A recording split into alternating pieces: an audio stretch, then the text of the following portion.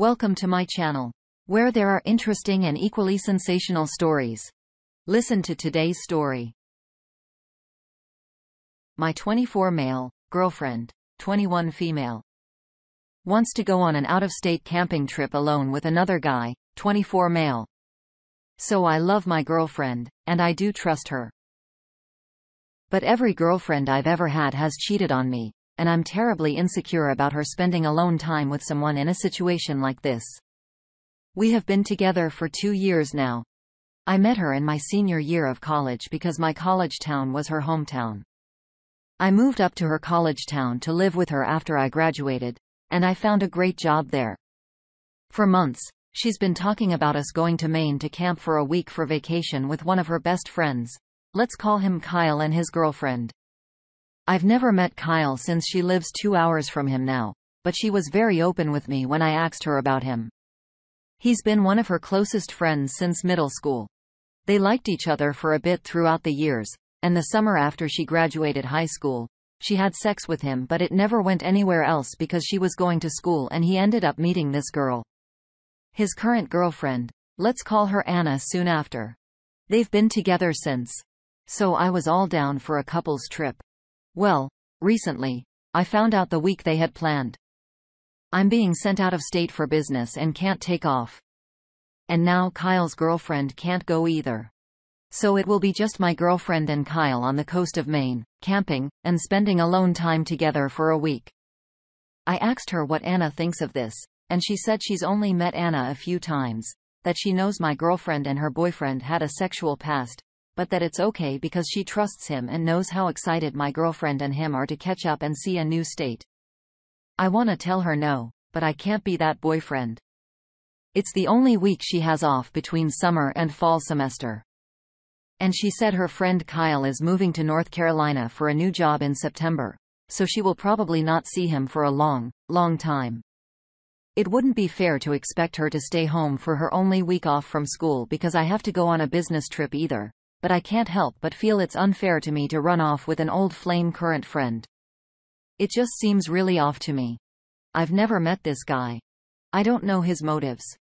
And he's going to be sleeping with my girlfriend in our dog in a tent for a week. How do I tell her I don't want her to go alone together without being a controlling douchebag? Let's get a quick comment from the community before we move on to the update. Armchair Anger says, I don't think you're unreasonable to be concerned by this. The fact that it explicitly began as a couple's trip and has now turned into due to outside factors. Yes, a trip between just her and him has me a little edgy to begin with, but the fact that they'll be sharing a tent puts it over the line to me. Would she be comfortable if you slept in the same hotel room as a former hookup for a week? Because barring the hiking and other outdoor activities, that's essentially the same scenario. Personally, I don't feel that this is you being controlling or a scenario where you don't trust her. The situation itself is what's become inappropriate. The Opa responds with, honestly, she would be okay with it. That's why I felt ashamed for not being okay with it. If there was a good reason for me to be there in the first place, she would let me sleep in a one-bed hotel room with my ex-girlfriend because, sweetie, it's cheaper and you should try and be a frugal when you can. She's never been betrayed by someone close to her, so her guard is always down. And she's very docile and naive in a beautiful, almost childlike kind of way. So I truly, honestly, don't think she sees anything wrong with this because of how non-caring and trusting she is. I think she might feel everyone should be that way. And here's the update. I decided to talk to her about my feelings and see how she dealt with them. Telling her she needed to re-expand it to a group trip and not share a tent alone with him. Here's how it went. So she comes home, and she's so excited to show me the new climbing gear she bought for that trip. Great. I tell her we need to talk about the trip and Kyle, and she looks a little worried. I preface the conversation asking more about her and Kyle's relationship. From what I gathered, they're closer than I thought, yet this actually reassures me. She was his rock when his dad died, and he was hers when her best friend committed suicide. He has a place in her heart as a lifelong friend that no one else can fill.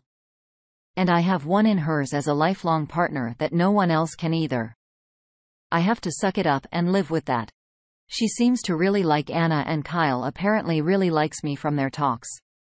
They're happy the other found a great person and realized they weren't compatible anyways, and only tried it out of a lonely thing after both losing important people. I can live with that. So I tell her I know it's impractical, but I don't want her sharing a tent with him. She says that's fine and completely reasonable of me to ask, and just wants to make me comfortable. She says she can try and pack lighter in other aspects. Cool. Then I tell her the trip itself makes me uncomfortable, and why doesn't she invite someone else? She mentions that's okay. She can invite her friend Allie, who she just got back from Colorado.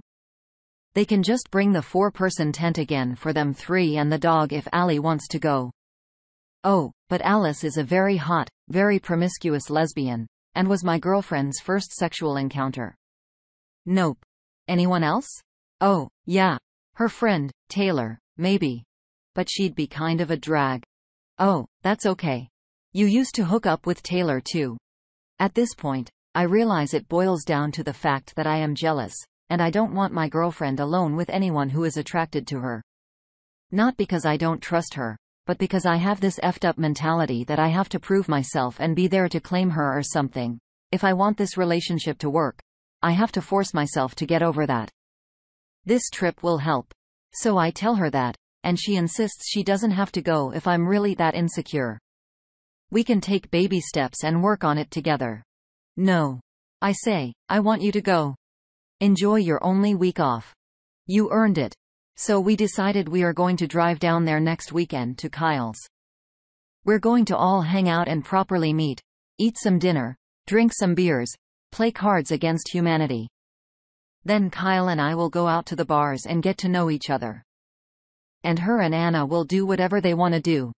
If I don't like him, I'll tell her, and we will call it off.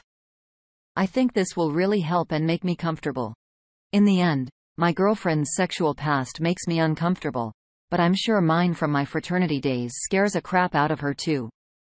But just like I only have eyes for her now, I know it's the same.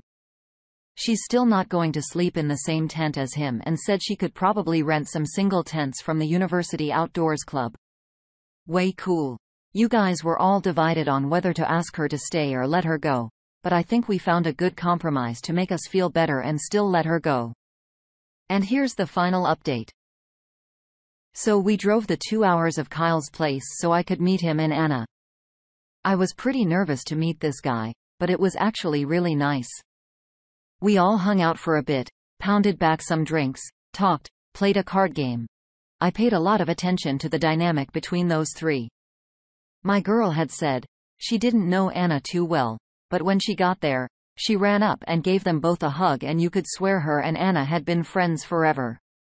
Her and Kyle reminisced a lot about high school and caught up, and Anna didn't look uncomfortable at all about their friendship. So we're just hanging out for a while. I'll get in to know each other. And I had a good time. We get some pizza and our girls are already getting pretty drunk.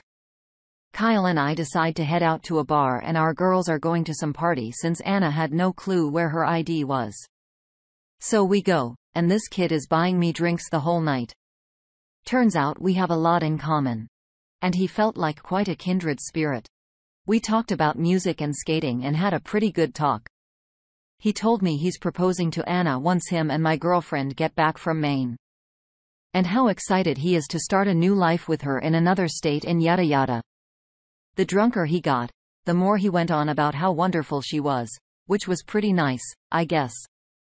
He also talked a lot about how he's so sad we couldn't go anymore because he was looking forward to backpacking with us all, and it just won't be the same without Anna there, and how my girlfriend says it won't be the same without me there.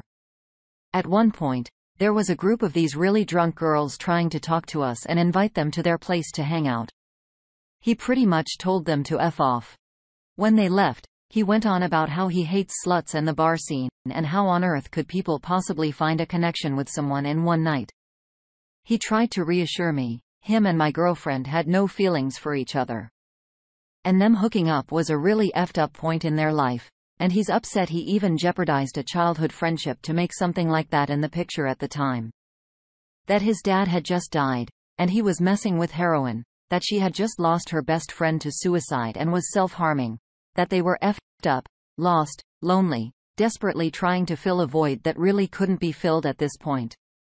He also told me he's really glad she found me and that I make her so happy. And that he hasn't seen her so happy in his life, that he really cares about her, so he's glad she's got someone who makes her light up the way I do. So we go to another bar. Both run into some friends and play some pool. This kid just kept buying shots against my request, and I don't really remember too much after this. I just remember waking up in the middle of the night on Kyle's futon alone. Rolling balls. It's like 4 a.m.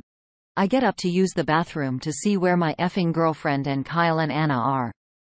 His bedroom lights are on, and I hear these really weird noises, like gasping noises.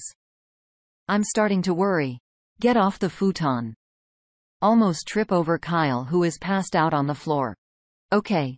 Go into his bedroom and there's my girl and his girl in his bed. You know where this is going, right? Yeah. They're watching a walk to effing remember and crying and holding each other and wiping tears from each other's faces. I can't make this crap up. Apparently, we ended up going to this party after and meeting up with the girls and all doing a bunch of Molly together. I think everything went better than expected. When we got back home, Anna and my girl were texting constantly about how they wish they lived closer, and it's so rare to find girls they get along with and all this crap. So I decide, yeah, I'm definitely going to let her go on this trip, and I did. She ended up borrowing 2 single-person backpacker tents from people in her university outing club she's friends with. And off she went. I had a great time on my work trip. They stopped in an e-cafe once they got out of the woods to send us a big album of pictures, and it looks like they had a lot of fun. They found this place on the coast where the sand was all black, and my girlfriend brought some home for me as well as a really nice handmade hunting knife she bought from some old biker dude they met. They even took the time to draw this big picture in the sand that said, "We miss you, OP, and Anna," which I thought was sweet.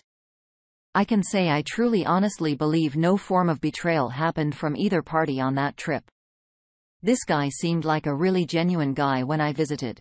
He posted pictures a few days ago of him proposing to his girlfriend and even texted me that he can't wait to see me and my girl at the wedding next summer.